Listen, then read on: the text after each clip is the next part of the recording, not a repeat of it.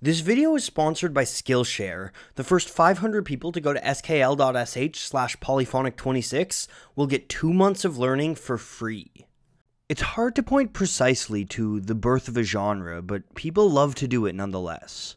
When it comes to rock and roll, people like to name pioneers like Chuck Berry, Little Richard, and Bo Diddley. And yes, all of these artists did work throughout the 50s to codify rock and roll and turn it into a phenomenon. But long before Elvis was stealing the hearts of teenagers, one artist was laying the groundwork for all that was to come. Before Chuck Berry's duck walks and guitar solos, before Gory Carter's Rock-A-While or Jackie Brenston's Rocket 88, there was Sister Rosetta Tharpe, a woman known today as the godmother of rock and roll. Let's take a closer look.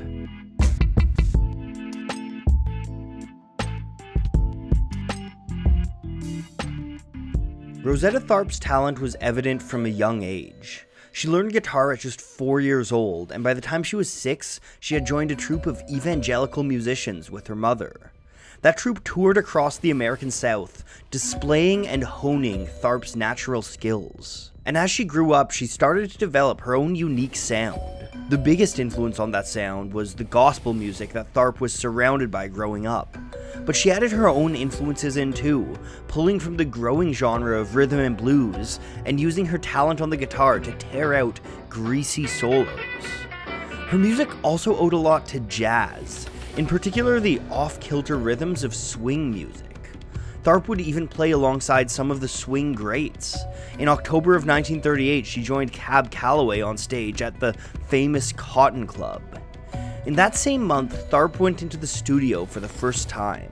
She cut 4 songs in that session, and these songs would launch her to stardom. From the very beginning, you can hear the sounds that would define Tharpe's entire career. She smashed gospel lyrics together with greasy blues licks and sensual rhythms. Tharpe also had a powerful voice and a natural charisma that comes through beautifully in her early work. That's All was one of the first 4 recordings, and it was a perfect look at what would come in her career. Preachers fighting one another think they're doing well. All they want is your money, and you can go to hell, and that's all.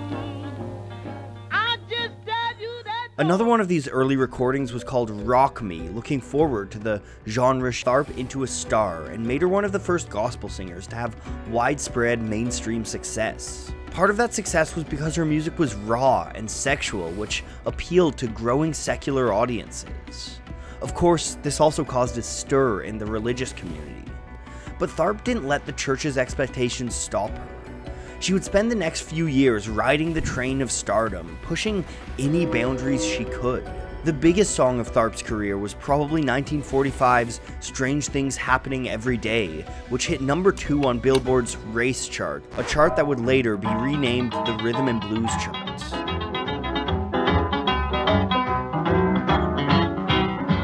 All we hear church people say, they are in this holy way. It wasn't all religious songs, though.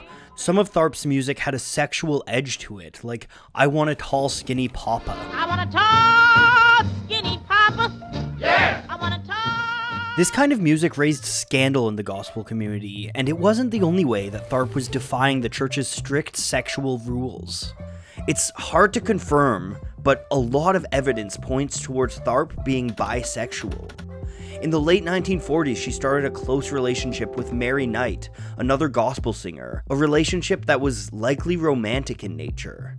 At the time, the gospel world considered it an open secret that Knight and Tharpe were lovers. Unfortunately, due to homophobic taboos at the time, it's difficult to confirm whether Tharpe and Knight were actually lovers, as both of them denied it. Either way, the two had musical chemistry. They played together for years, going on tour together and even recording. You can hear this play out on the duet You Gotta Move. Yes, you got to move. You got to move. I said you got to move. You got to move. You got to move. Yes, you got to move. For when the Lord.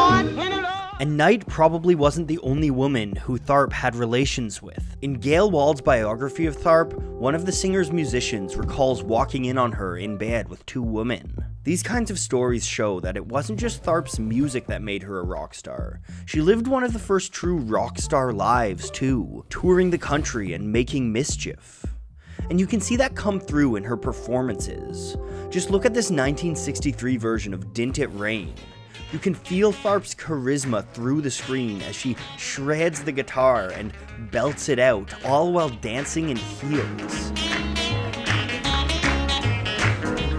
Didn't it rain, children? Rain, oh yes. But even as she was pushing boundaries, Tharpe stayed true to her gospel roots. She became famous for looking up to the heavens as if channeling God as she performed.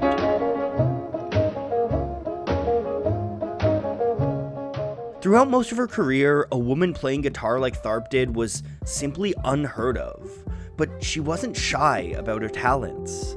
People who saw her play often said she played guitar like a man, but Tharpe didn't agree with that. "Can't no man play like me," Tharpe said. "I play better than a man." And Tharpe didn't just defy the expectations of her gender, she defied racial expectations too. On one of her tours, Tharpe brought along the Jordanaires as a backing band. The Jordanaires were an all-white vocal group who were members of Nashville's legendary Grand Ole Opry at the time. A black woman playing in front of a group of white male backup singers was exceedingly rare, but that image resonated with a young, aspiring singer named Elvis Presley. Presley idolized Tharpe and would bring on the Jordanaires to sing with him later in his career. Gordon Stoker, one of the Jordanaires, explained that Tharpe's guitar playing was what drew Elvis to her. That's what really attracted Elvis, her pickin'. He liked her singing, but he liked that pickin' first because it was so different. You can see this pickin' in one of my favorite moments of Tharpe's guitar playing, a performance of Up Above My Head on the show TV Gospel.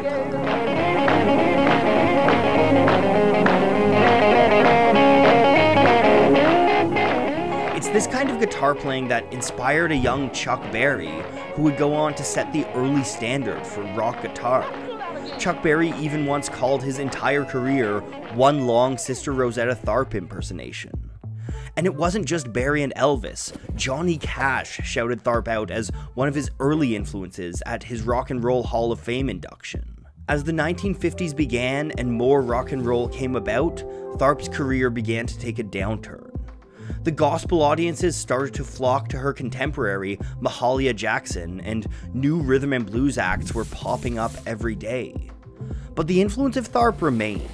In 1957, she brought her sound to the United Kingdom on a 4-month tour. And then in 1964, she went back to the UK while touring Europe alongside blues legend Muddy Waters. These European blues tours exposed Britain to American blues and helped start the British Blues Revival, a movement that launched the careers of groups like the Rolling Stones, Fleetwood Mac, and Led Zeppelin.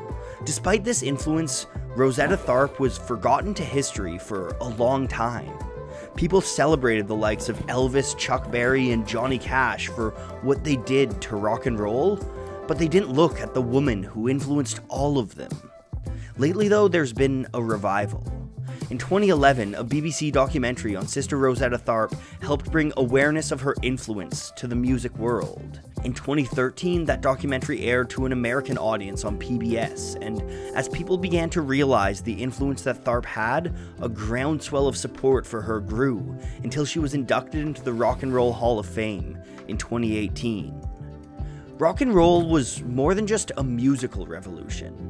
It reached across all of culture, radically shifting the world and paving the path for our present existence.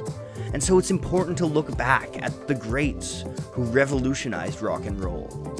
And it's important to remember that the first of these greats, the person who pioneered rock and roll and set the stage for all that was to come, was Sister Rosetta Tharpe, a black and probably queer woman.